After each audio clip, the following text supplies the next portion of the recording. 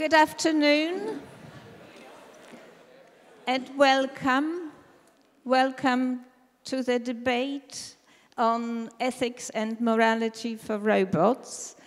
This event is part of the Federated Logic Conference, which is running in Oxford last week and this week. And this is a public event. It is called the Logic Lounge. And the events were initiated by Helmut Weiss at FLoC, the Federated Logic Conference, the edition in 2014. And they've been running every year since in association with the Computer-Aided Verification Conference. So this year, we are running the event in Oxford, and next year it will be in New York. And now I would like to ask Judy to take over. Thank you very much. Welcome, everybody. Welcome, everybody. My name is Judy Wiseman. I'm a professor of sociology at the London School of Economics, and I've been involved for many years in developing the social studies of science and technology. I'm just back from a year in Silicon Valley, and I was very struck by what a hot topic this is. I mean, whether it's the partnership on AI, the IEEE, the European Union, the recent House of Lords report on AI in the UK, this does seem to be really the kind of hot topic of the moment, the issue of the moment.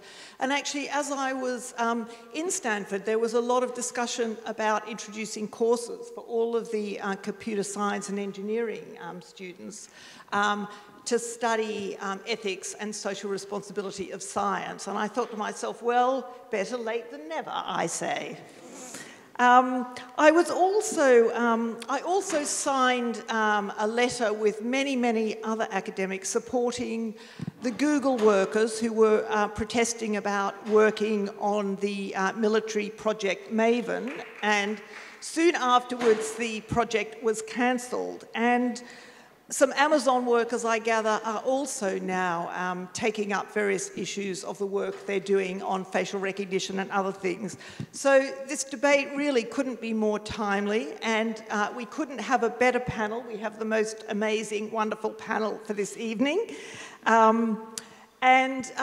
You know, the idea is that we're going to have a productive conversation, actually, rather than the sort of acrimonious debate that sometimes happens, you know, in this chamber. And we're going to leave a good half an hour for participation and questions from the audience, because we've got a lot of very knowledgeable people in the audience, and we'd really like to kind of maximise the opportunity for participation. So I'm going to introduce the speakers very briefly, and I hope they'll excuse me for doing this. To my right is Luciano Floridi, who's a professor of ethics and philosophy at the University of Oxford. Next to him is Francesca Rossi, professor of computer science at Padova, the University of Padova. Ben Coopers is at the end. He's a professor of computer science and engineering at the University of Michigan. On my left is Matthias Schutz, a professor of computer science from Tufts. Jeanette Wing, who is the Avanesian Director of Data Sciences at Columbia. And Sandra Watcher, who's a lawyer and philosopher at the University of Oxford.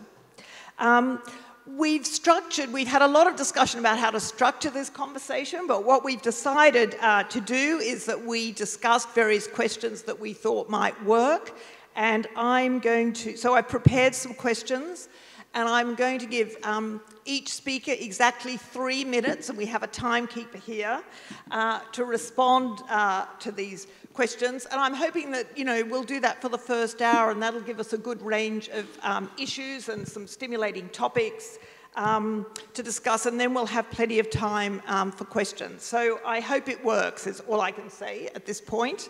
So the first question that we've agreed on is the following.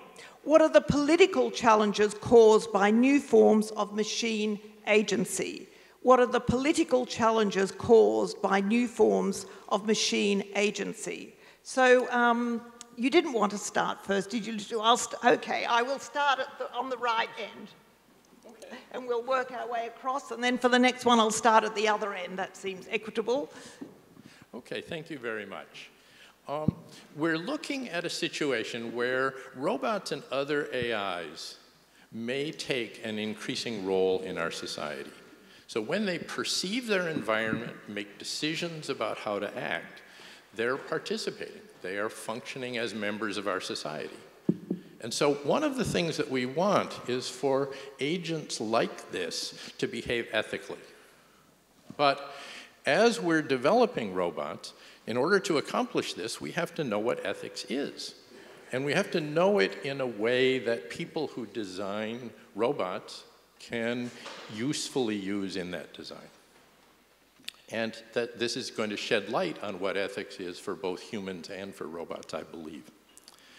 So a hypothesis that I'm working on is that ethics is a society's way to encourage its individual members to engage in positive sum, that is, cooperative activities, and to encourage them to avoid negative sum, that is, exploitative activities. Some ethical principles, like keep your promises, help individuals identify trustworthy partners for collaborative projects. And that's how positive sum interactions take place. There are other kinds of ethical principles, and let me just pick one, like protect children from harm. As we follow those principles, we establish a behavioral invariant, or near invariant, that we can count on to make life safer and easier.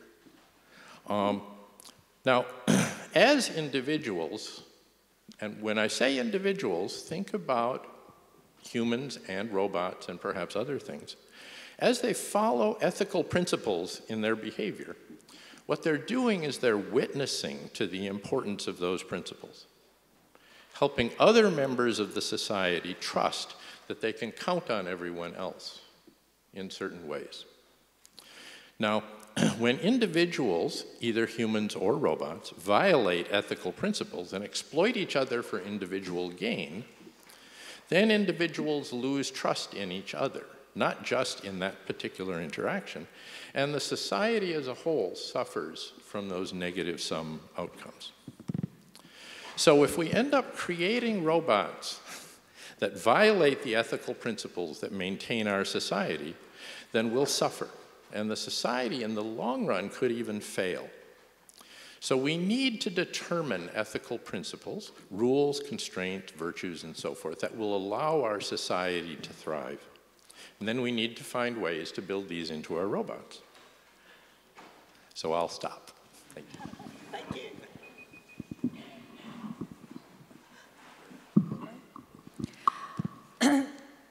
Yeah, so following what Ben said, I really think that in the future, AI, and here we're talking about robots, but I talk about AI in general, both software and hardware machines, will be working with us much more, on a regular basis. Will be helping us in our private and professional life do whatever we do better.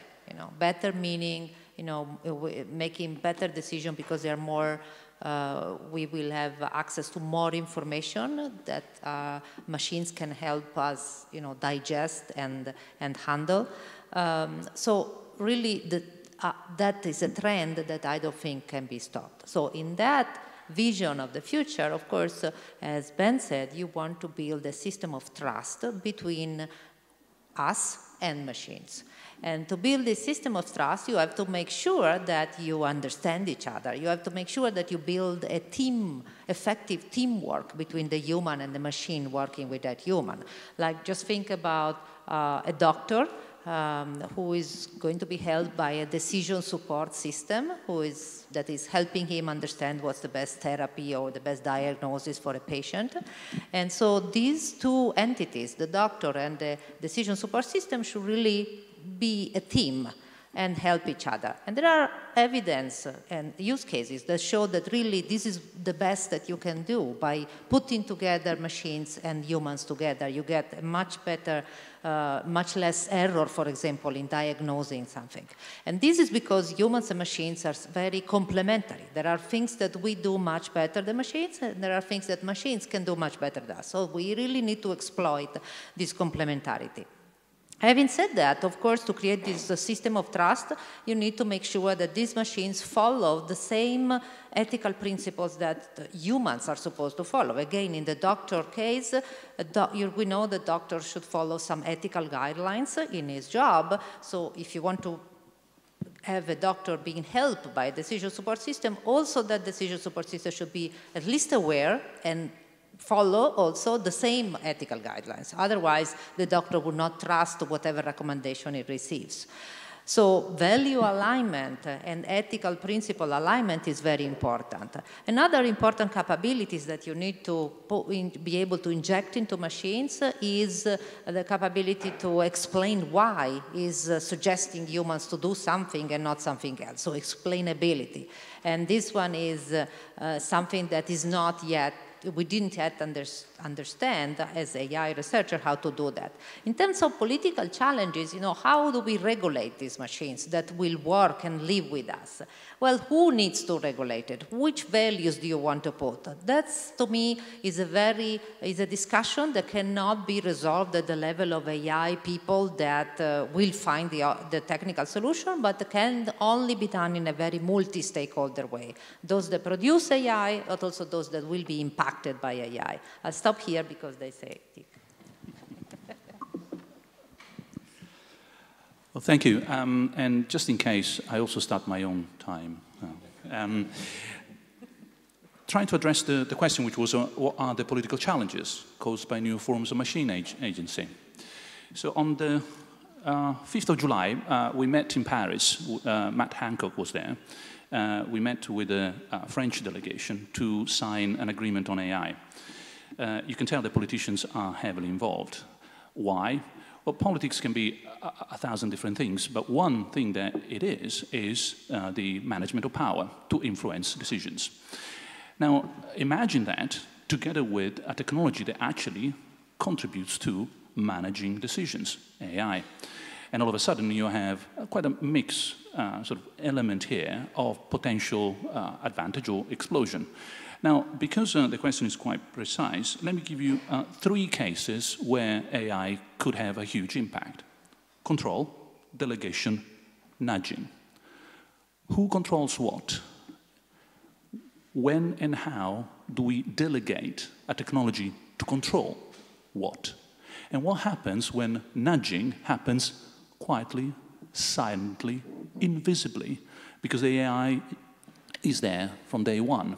And poor Johnny, who was born yesterday, has been nudged by this invisible AI 24/7, every month, every year, for the past 25 years. So these are corners where politics is going to change. Now, it's changing so dramatically that these days, wearing a different hat at the Alan Turing Institute, which is, as you know, the British Institute for Data Science and AI, we receive, and I need to be a bit vague, as you may imagine, request by the socio-political side to join forces with people who do have control of the AI and the data behind the AI to help them to deal with social issues. For example, suppose you want to know more about domestic violence. Who has the data and the processing power, also in terms of artificial intelligence, to get that data and that knowledge clear?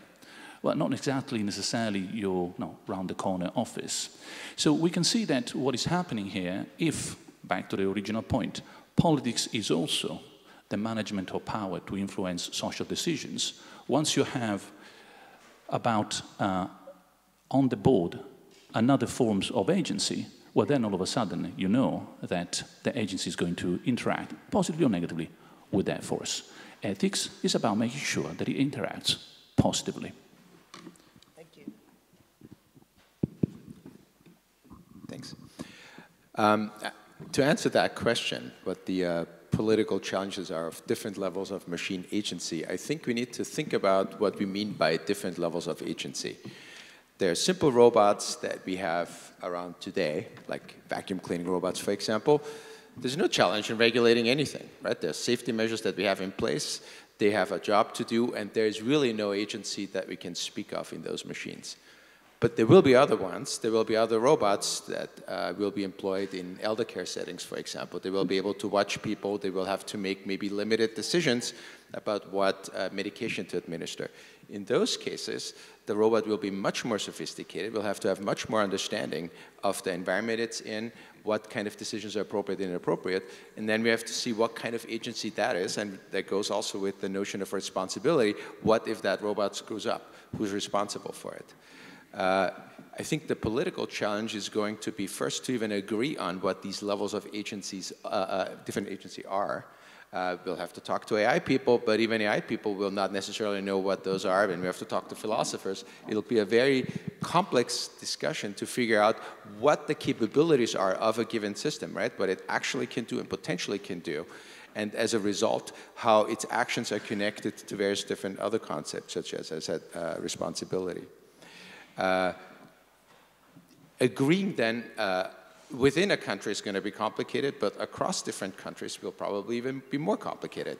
And what do you do when a system screws up? Do you punish it? Is there such a notion of punishing it?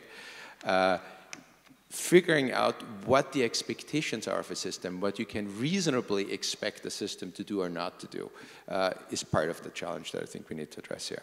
So all in all, I think there's a really important philosophical point about the notion of agency, what it means for a system to have agency in the first place, that we need to address. And then all these other ensuing questions will come later.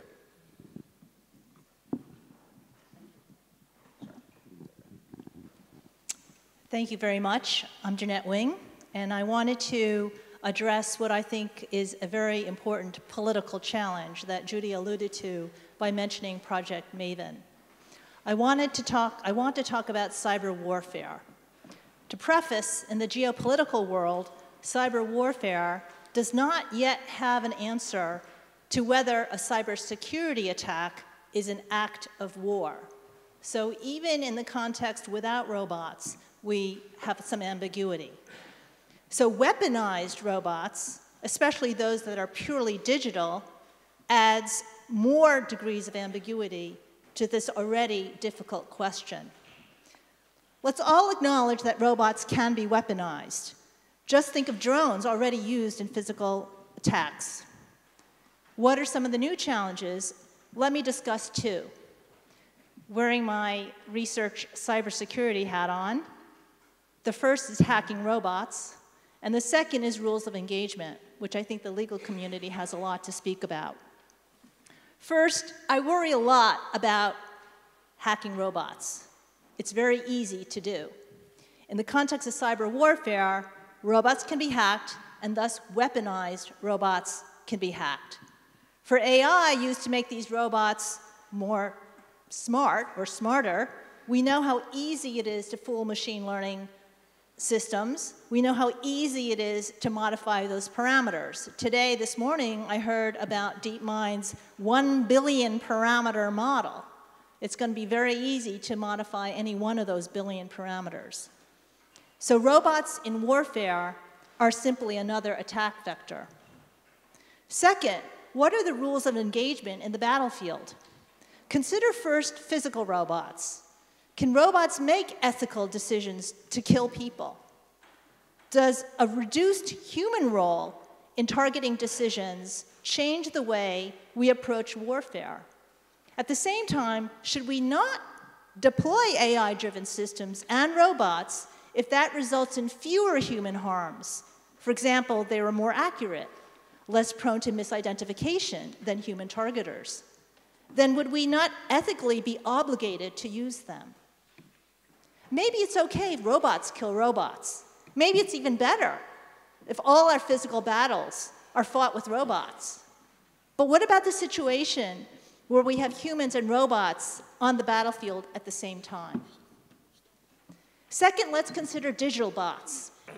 The DARPA Cyber Challenge of 2016 had bots finding and patching bugs in never-before analyzed software in real time, faster than what any human could do in a capture-the-flag competition. This capability brings us back to the first question: is a cyber attack an act of war? Digital technology, more generally, is leveling the playing field globally. It cuts both ways. For example, bad guys are as smart and have the same access to technology as good guys. So it is as easy for terrorists and insurgents to deploy smart weapons as it is for the good guys. On the other hand, it is also easier for populations to monitor their governments. That's the opposite of 1984. This capability can produce instability and political challenges, good and bad. Thank you very much. Thank you. So I see two very big challenges, especially with increasing levels of autonomy. I think one has to do with accountability and liability, and the other thing has to do that problems that we already have might be exacerbated over time. From a legal perspective, it has always been very clear who should be held liable if they do something bad. If I use a weapon or if I use a knife to hurt you, it's very clear that I'm going to be liable. I'm using a conscious act to hurt you. Well, with the increasing levels of autonomy, that's not still the case anymore. We have robots that often act autonomously, often act unpredictable, and this has been prompting a discussion where people try to free themselves from liability and say, well, I didn't control that system, so I shouldn't be held liable. We see this discussion especially with autonomous cars, where people are trying to figure out, should it be the driver who is held responsible? Should it be the coder who coded the software? Should it be the factorer, or just the person who sold you that? And we haven't had any consensus about that right now. So people have suggested, well, let's just get an insurance system, right? So whenever a robot harms somebody, you should be held liable for that. But in fact, that's just kicking the can further down the road, because at a certain point, the insurance might pay, but insurance don't pay out of the goodness of their heart. They want to regress at some point. So they're going to go to court and try to find somebody to blame. So the things that we don't decide now with legislation or guidelines will be decided by judges, and that will increase uncertainty. The second problem has to do that it might increase problems that we already have. Two of them are discrimination and privacy invasions. So autonomous robots, or robots in general, often work with sensors, they work with machine learning, they work with algorithms. And the data that they use is either biased, or the algorithm is biased, or the sensors are not really good. That could lead to more trivial things, like you have a soap dispenser that automatically detects if a hand is under it, but is not able to detect any hands that are not white, to more problematic situations where you have facial recognition software that is not able to detect anyone that is not white. So that's increasing discrimination at a certain level. And in addition, we have a privacy concern, because a lot of those robots need a lot of data. Autonomous cars need a lot of data. They need to interact with each other, with the infrastructure, to navigate. But that information also gives very, very clear implications for your private life. Who do you visit? How long do you take to work? And that information can be very interesting for insurance companies and employers. So we have situations where problems are increasing, but liability is not so clear anymore, and I think we need to address both those things together. I mean, thank you very much. I mean, you've all raised lots of issues. It seems to me that one of the things that you've all talked about, a theme that goes through all of it, is trust and moral responsibility, which relates to the sort of issue of agency and who is going to be responsible. And so I think it's a sort of easy segue to the next question, which is actually about regulation. Is that one of the answers to the problem of kind of trust and responsibility? So the second question that we agreed on is, what are the similarities and differences in governance when regulating AI and robots versus humans? The similarities and differences in governance when regulating AI and robots versus humans. And I wondered if somebody might just offer this rather than going in the same order. Would somebody like to go first, or will I start at this end and perhaps I'll... Huh? Well, Sandra's just spoken, so I thought... That's fine, I do it. Huh? I do it, that's fine. Okay. So I think AI and robotics and humans have a couple of things in common. So what they do at the moment, they very often make very important decisions about us. So we have, for example, a doctor who diagnoses us or gives us a treatment plan. We have doctors operating on us. We have judges who decide if we should go to prison and if we should be granted parole. We have the police who is trying to investigate crimes. Now, those things are being increasingly done by AI and robots now. So we have doctors who use expert systems for treatment plans now. We have surgical robots operating on humans. We have predictive policing software that is trying to investigate crime. And we have algorithms that help for sentencing, help judges sentencing. So that's interesting that they are increasingly doing the same thing. It's also very interesting that both of them are black boxes in a certain way. If a human makes a decision if somebody should go to prison, I'm really not sure why it makes the decision. It might give me some reason that can be true, cannot be true, maybe the person doesn't even know. In the same situation we have with algorithms, we very often don't know what to do certain things, and sometimes if we do know, maybe companies don't want to tell you because of intellectual property rights and trade secrets. So they do very similar things.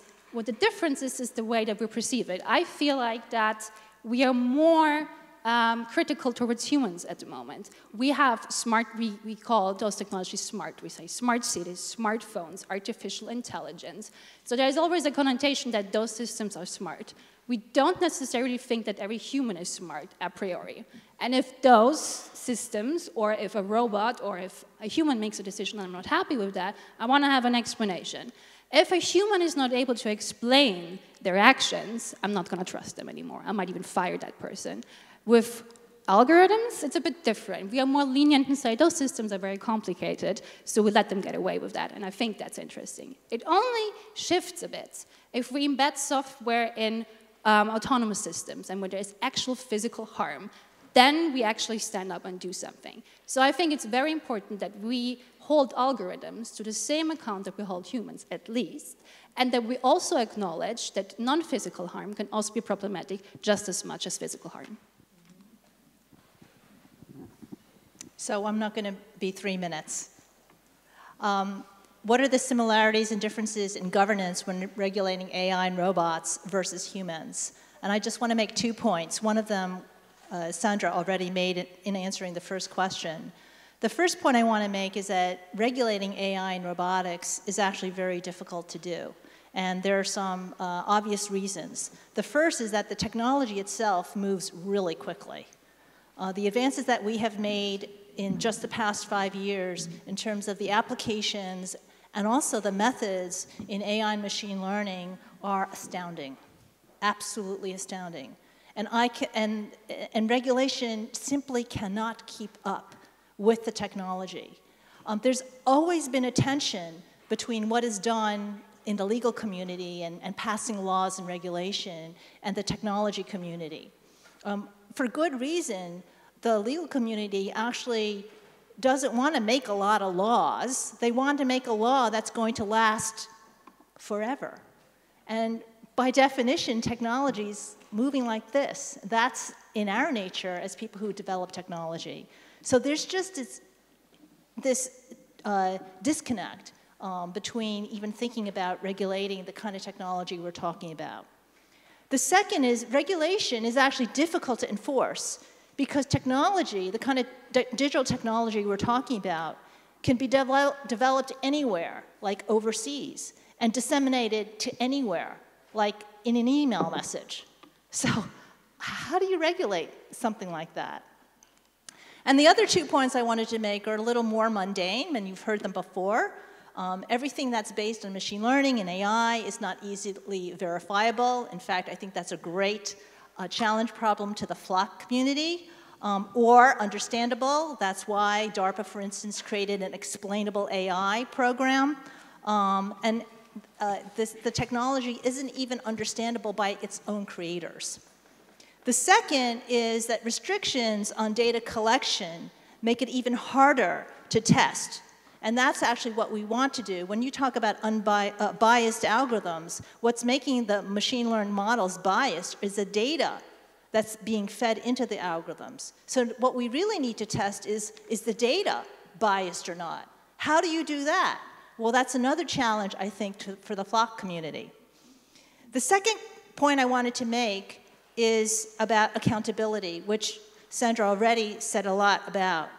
It's not clear who or what to hold accountable if harm comes to humans. We can hold humans and organizations accountable for their actions, but what about robots? Who is accountable for what a robot does? To what or whom does the regulation apply? The robot? What does it mean to punish a robot? The human who built the physical device? The human who built the software, smarts? The human who invented the algorithm? Thank you. Yes, please. And maybe in the best of the Oxford Union. Ladies and gentlemen, I'm afraid I have to disagree with my honourable colleague. First of all, regulations are not, don't be fooled, are not about speed. They are about direction.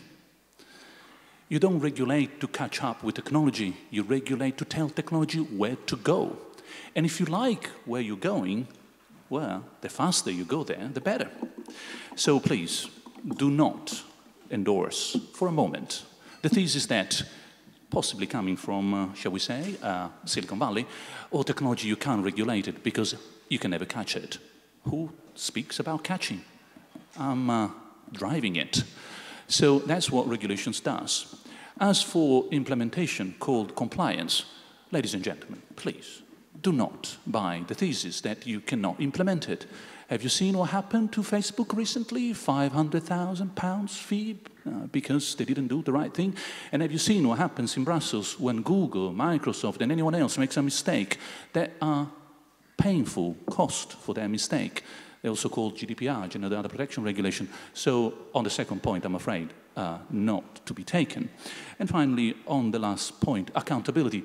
Ladies and gentlemen, please do not buy the thesis that this is impossible, for the simple reason that even law has already saw that a long time ago.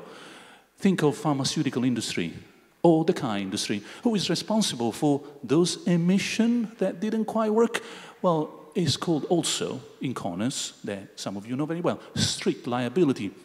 In other words, everybody, unless you prove me you weren't there in the first place. So from complex places like big pharma or the car industry or the oil industry, will learn the hard way that 1, regulate, 2, direct, 3, make accountable. That is the society in which you want to live. Thank you. Well, that's good. We're getting a bit of, disagreement and debate. I'm afraid there's no right of reply at the moment. But, there may be in the discussion. But, who would like to, does anyone want to follow directly, or we just, yeah, you happy? Unless somebody else wants to. Yeah, go ahead. Yep. All right. I'd like to come back to the notion of what we mean by robot and what we mean by AI. And that sort of changes depending on who you ask.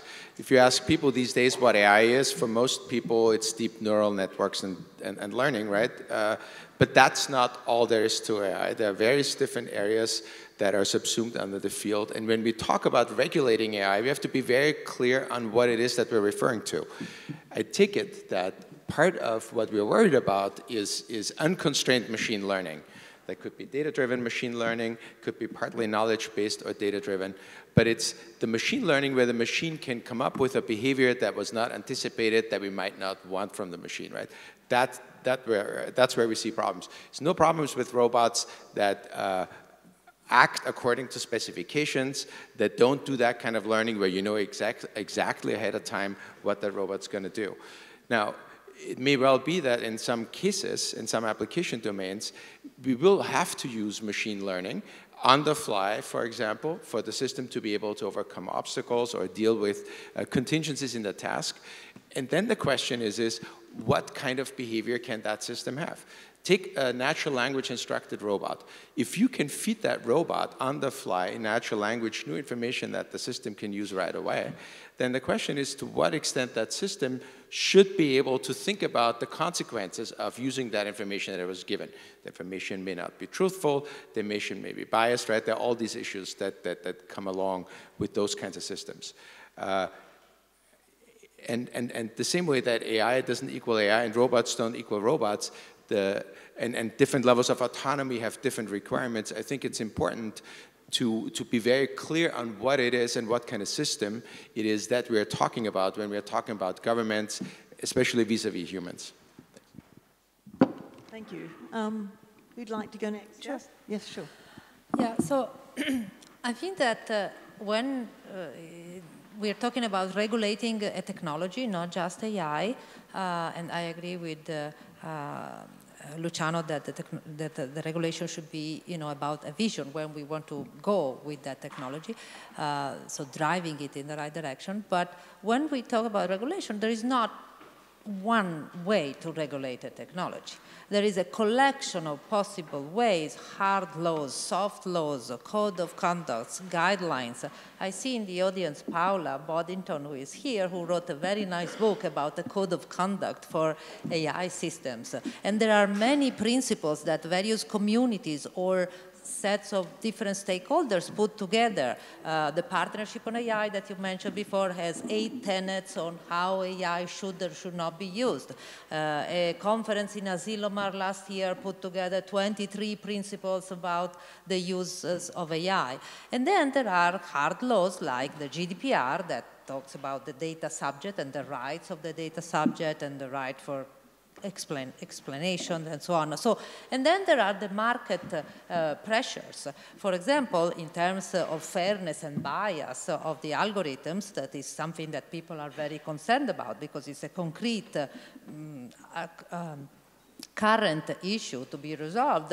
And I think that more and more companies are producing products and deploying products to the real world. And by the way, I'm from the University of Padua, but actually since 3 years I've been at IBM, so I talk about companies because I'm in a company as well. So more and more companies are deploying products that are audited in terms of the bias that they present or not, contextually, in the way they are deployed. And I think that more and more, if you deploy an AI product that did not pass some sort of certification of auditing, it will not be competitive on the marketplace. So the market forces are also important. So there are many different ways to regulate, and some of them come, more bottom-up from the communities actually creating AI. Some of them come from government. But one thing is to make sure that when regulators like governments are understanding how to want to regulate AI, it's important that they are educated into what the technology is. So that they can drive it in the right way, because they cannot just understand the technology as complex as AI just by reading titles on newspapers or magazines or, that are very, maybe putting together bias with Terminator or with, confusing the picture, So it's really very important that regulators are educated about a technology before being able to actually, decide on a law that then has to be applied.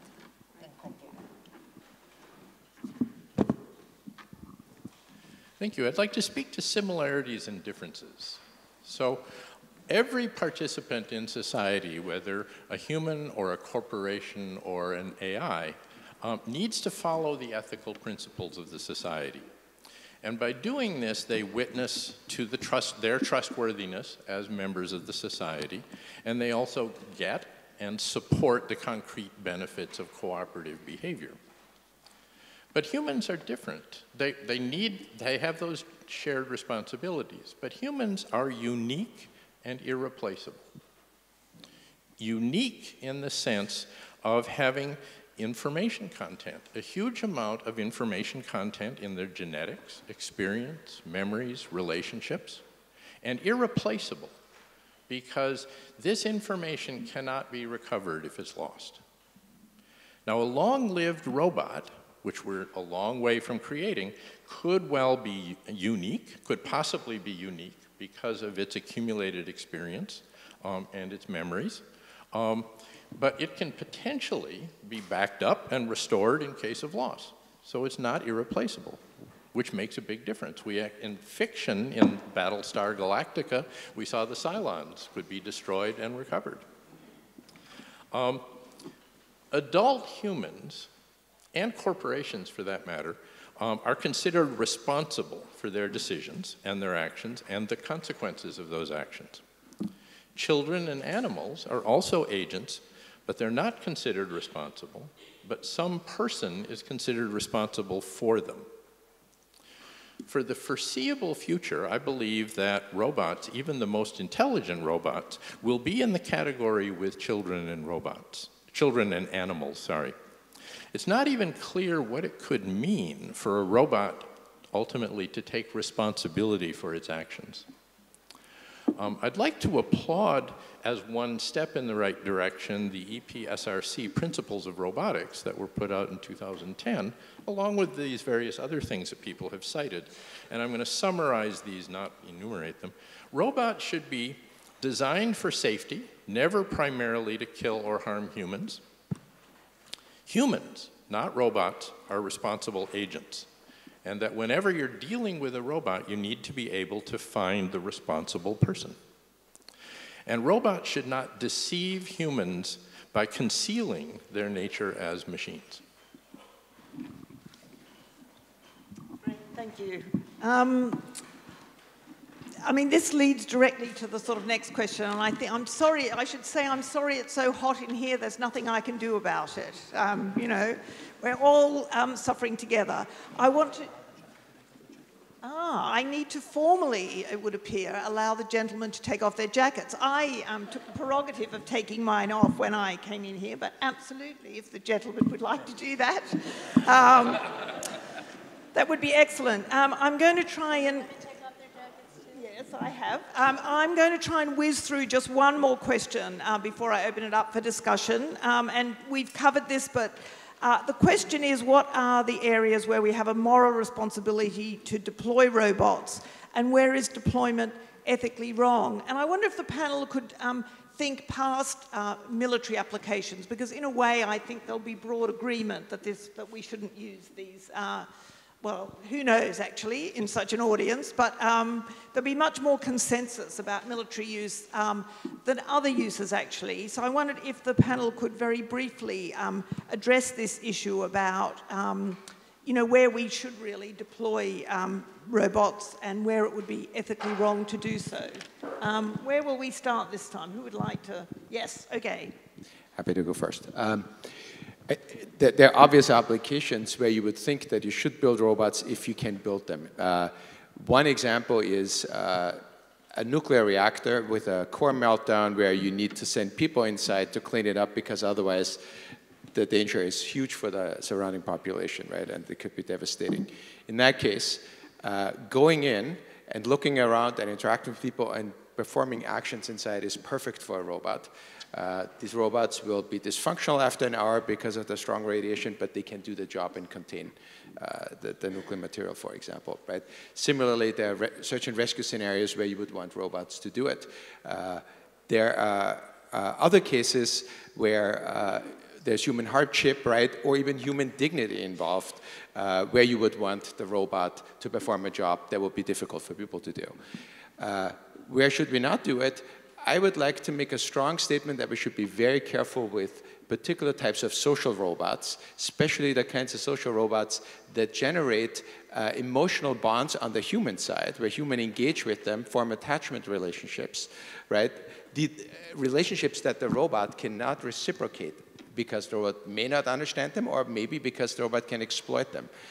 There's a wide range of robots that fall into that category, from personal companions and pets, but also to sex robots. So these kinds of robots potentially have a huge impact on our society in that they could alter the social relationships we have with people. Thank you. Yes, if I could ask you all to be brief, because I want to sort of open it up shortly. Well, while I have the mic in my hand, I will be brief. The simplest way to answer this question is we should deploy robots when they can save lives. We should not deploy them when they kill people. Now, that's very simplistic. There's all sorts of variations of kill and save and so on. I do think that we have a moral responsibility to deploy driverless cars that can save lives. I think that we have a moral responsibility in medical applications where they can help clinicians and doctors save lives. I even think that there's potentially a moral responsibility to use what people are calling biased algorithms when at least the decisions are uniformly applied in a biased manner, but we have to debias those algorithms. And finally, in terms of military applications, I mentioned already that AI-based robots can potentially actually be better than human targeters. Shouldn't we then have a moral responsibility for deploying them? Yeah, so unfortunately I also agree with a lot of what was already said. I also think there is probably two sides of the spectrum. There's the one side where we should really use robots, and the examples have already been mentioned, right? If we have surgical robots that are better than human doctors, of course, then the state of the art would be responsible to let a human perform the operation. Same comes true for autonomous cars, obviously. If at some point we might think it's irresponsible to let a human drive a car, and I guess the same comes true for all kinds of jobs that are somehow dangerous, so disaster relief, nuclear plants, all of that. That's one side of the spectrum. The other side, it's also relatively easy to say, well, of course, probably autonomous weapon systems, any kind of weaponized robots, probably we're going to have consensus about that we should either ban it or have some restrictions. Also easy. I think the interesting part actually happens in between, right? Where you don't really have an ethical responsibility to deploy a robot, but it's also not very ethical wrong to do it. And that forces the question, what kind of responsibility do we have as a society? Right? Is it ethical to automate all the jobs that we have? Are we going to deal with a future where it's very uncertain what kind of skills are going to be required? Are we going to be able to reskill everybody on the market, basically? Or are we going to be fighting over jobs? And I think this is where the interesting discussion should happen. Great. Okay, I hope you're all thinking of your questions while we have some comments on this side. Okay. So, yeah, so I agree with most of this that have been said, but I want to make the point that I think that AI should be deployed to augment our own capabilities, whatever we do. So the final decision makers is the human, in my view, apart from maybe very trivial and repetitive, decision that you may want to delegate, but not the ones with the moral or ethical, agencies there. And so, to me, that's the purpose of AI. And so that is the principle that should guide and understand where it's morally acceptable to deploy or not deploy. Whether it's in the military or in systems that, for example, can affect how our children are growing up because they grow up maybe too attached or to a technology or with long-term effects that we have to still understand, So, and all the other applications. So to me, there should be some principles rather than just looking at specific application and say this yes, this no, this yes. I mean, there should be a principle, and for me, that's one of the principles that I think about. Okay. I guess I need to say flat out that killer robots are ethically wrong, and that we simply have to prevent that. What? From an ethical perspective, killing a human being is wrong. There are certain situations where ethical principles can conflict. And arguably, there may be situations where killing another human being is the lesser of evils. But that decision is not one that we have any clue how to implement in a robot, and for a robot to take responsibility. We may or may not ever be in a position to delegate that decision, but we certainly can't do it now. Killer robots are also very likely to be a really bad idea. So anyone who wants to think about this at all should definitely watch the short video Slaughterbots, which is easily available on the web, that shows how this can get out of control. Now, switching to the issue of where we should deploy robots, there are certainly dull, dirty, dangerous tasks that need to be done, and today people do them mostly, because our robots simply aren't that capable. And so I think Matthias raised a good example. If you need to clean out a nuclear reactor after a disaster, that's perfect. Now, for these dull, dirty, dangerous jobs, if those jobs can be done by robots, then perhaps robots should do them. But I only say perhaps. Some of the people who do those jobs actually want to do them, and they would object strongly to having them taken away. So, for example, space exploration is actually very dangerous. And I think if that were taken away from humans and given totally to the robots, that's a bad thing. Coal mining. Now, most of us are probably not coal miners and probably don't want to be coal miners, but there are people who are coal miners who really want that job. Science fiction gives us a lot of interesting insights into these things. And Jack Williamson wrote a story in 1947 called With Folded Hands. Think about that. And it describes a dystopia where all-powerful robots prevent humans from taking any risks, including working.